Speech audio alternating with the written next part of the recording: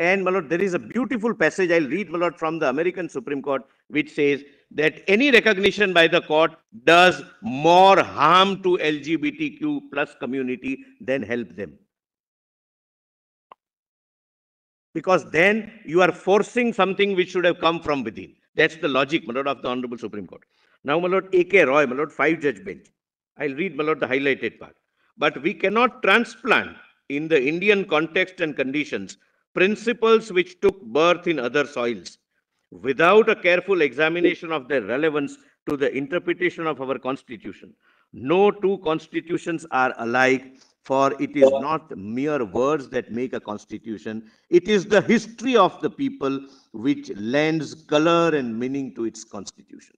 Lord, we cannot forget the historical background and the anthropological background, my lord, which eventually resulted into creation of an institution called marriage across faiths, across religion.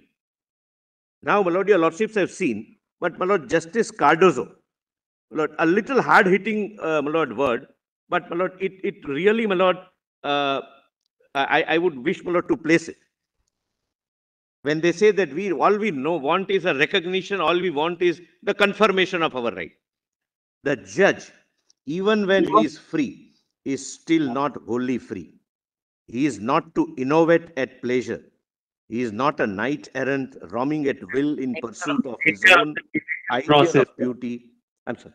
It's the nature of the judicial process. That's correct. That's correct, my lord. But, my lord, only few words I wanted to highlight, my lords. Not the first part, which is slightly, my lord, little more harsher, my lord. But thereafter, he is to draw his inspiration from the consecrated principles, and this is important. He is not to yield to spasmodic sentiment, to vague and unregulated benevolence. That's what, my lord, I am driving at. The class with which, my lord, your lordships are dealing is an unidentifiable class. They have their class-specific problems.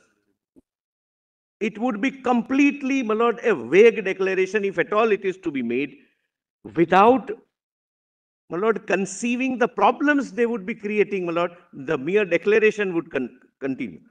He is to exercise a discretion informed by tradition, methodized by analogy, disciplined by system, and subordinate to the primordial necessity of order in the social life.